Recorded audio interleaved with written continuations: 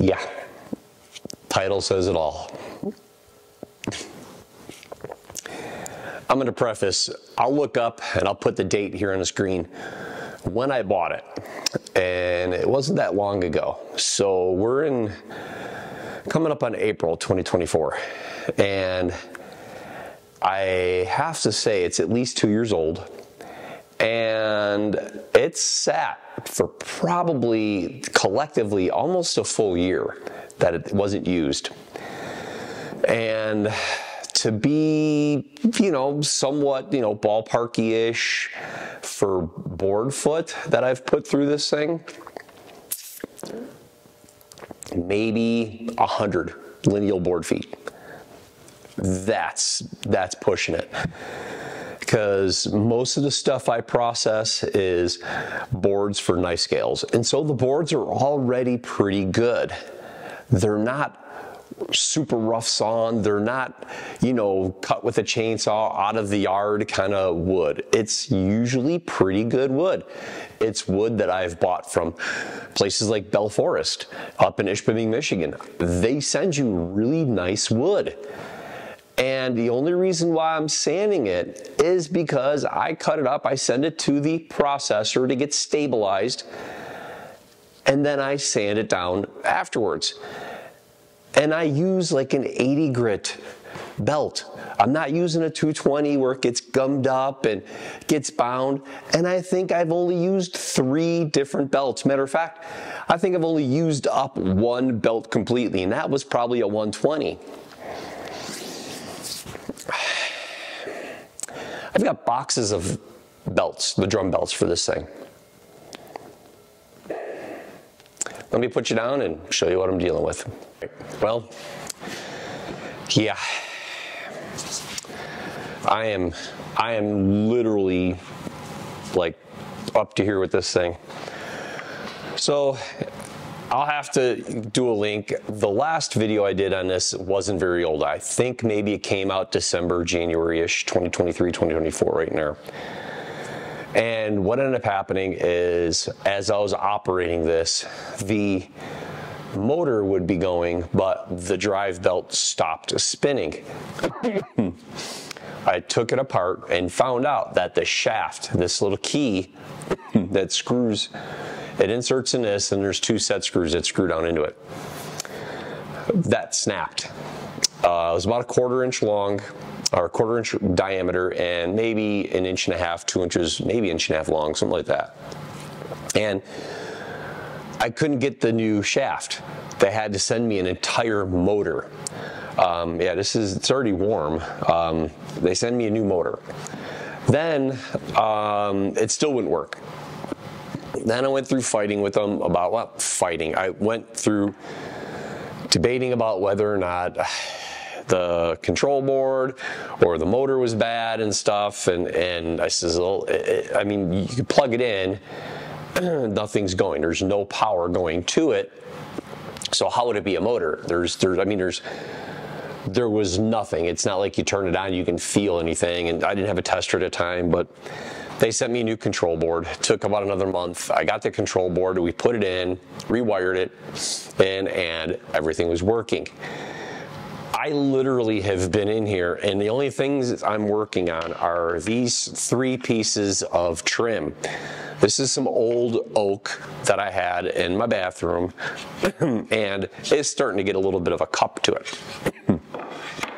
And so I took it off, I pulled the nails, there was like some construction caulk or something on the end of it, it's people just do stuff to their house just to sell it.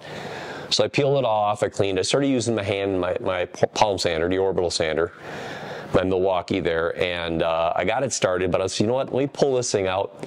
It's going, it's running, I can run it through and I can smooth out the wood. I can smooth this wood out and I can take the crown, because if you guys don't know, when wood's got grain and crown, and this trim was made with the outside of the wood, outside of the tree, not the inside, closer to the heart. So if you look at it and you look at a tree and you got the growth rings like this, when you cut it, you'll see those rings are kind of cupped one or the other. They'll be cupped like this because this was the center of the tree, or it's like this. Well, when they did the trim, when they made this trim, they didn't make this trim with the cup facing inwards to the wall, this being the face of the trim. They made this the face and the grains like this. So they milled it with the face like this. Well, as wood dries, it'll follow that cup. It'll follow the curve of that ring. So when you see a curve, and say for instance, as you might be looking at this, the curve is pointing down, meaning it's like smiling like this, it's got a curve like this, the wood wants to cup like that.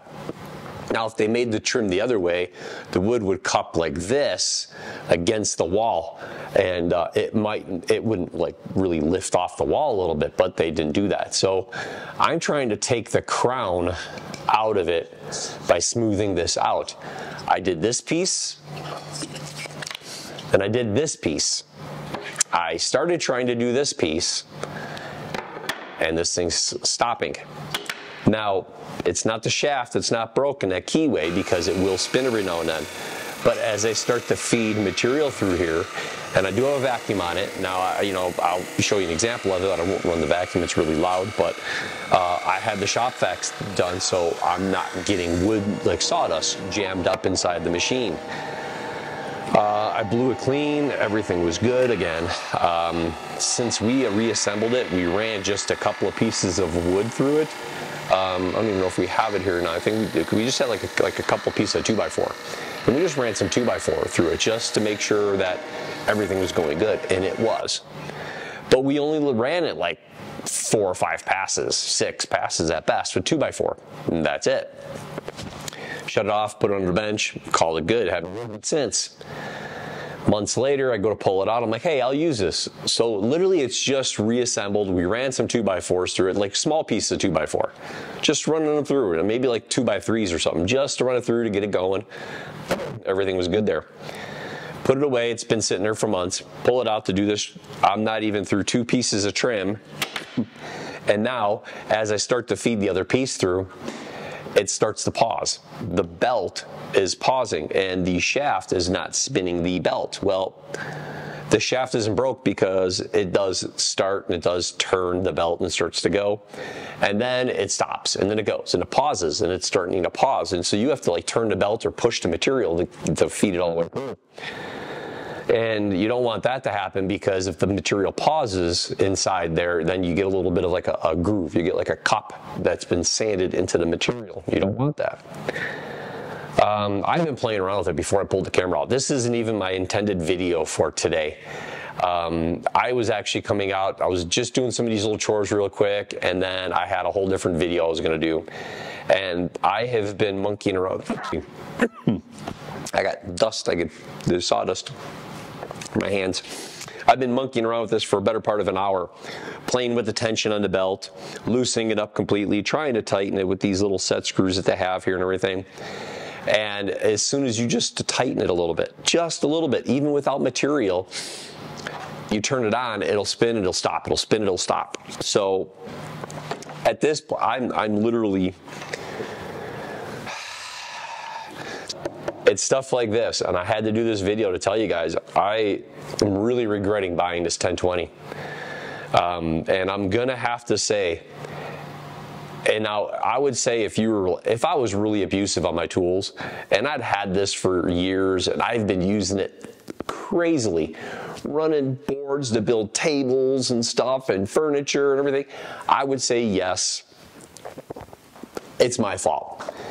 But I bet you I don't even have close to 100 lineal feet through this thing. That's pushing it. I'd probably be closer to like 30 or 40 lineal feet, but I don't measure it. You don't measure and keep track of that kind of stuff. And granted, this thing literally has not been used in a collective 12 or 14 month period of time, because I don't go to it that often. Once I've processed my scales and some wood and stuff, it sits underneath the bench for months. And I can't say that, oh, hey, buy American because this was Chinese or just that. It's made in China. The whole thing, the companies, it's supposed to be, it's not everything. It's made in Taiwan, and this is made in Taiwan. This is made in Taiwan. I think the body itself might have been made in Taiwan, or maybe it's China. I don't know if it has anything written on it underneath here. Right now, I have a really big paperweight. and I don't really plan on doing much more to it. I am going to putz with it a little bit, but really disappointed. I just wanted to do this quick video on this, that don't buy one. I'm very disappointed in this Jet 1020. Very, very disappointed in it.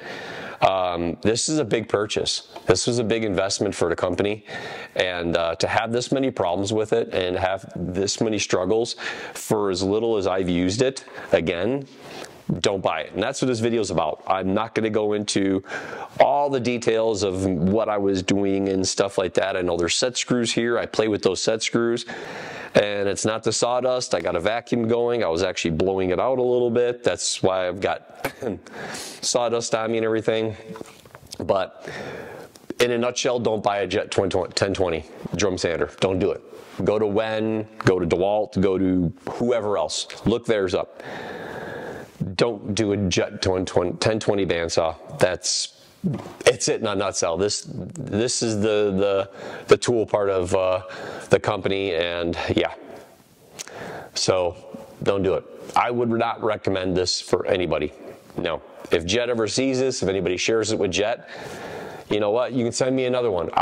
I'll put them side by side. I'll play with it. I'll try it. I'll do whatever. But I will not buy and I will not endorse this at all. I am so upset with this and disappointed at the same time. So don't do it. That should be the title. It might be, don't buy a Jet 1020 bandsaw. But that's it, gang. So I'm going to go ahead. I'm going to clean up. I don't even know if I'm going to play with this anymore. I might just put it back underneath the bench and let it sit for a few months until maybe I am a little bit more calm about this decision. I'll get this trim put in, and I'm going to go doing something else. But yeah, that's it in a nutshell. Nothing fancy, nothing humorous, nothing jovial like normal. Don't buy a Jet 1020 drum sander. That's it. So you guys have a good one. Like, share, subscribe, all the good stuff. Keep me from the bottom YouTube bucket. You know the old saying goes. Welcome to all the new folks on board. I do appreciate it. Yeah, I'm going to clean up, and I'm going to maybe film that other video. So you guys take care.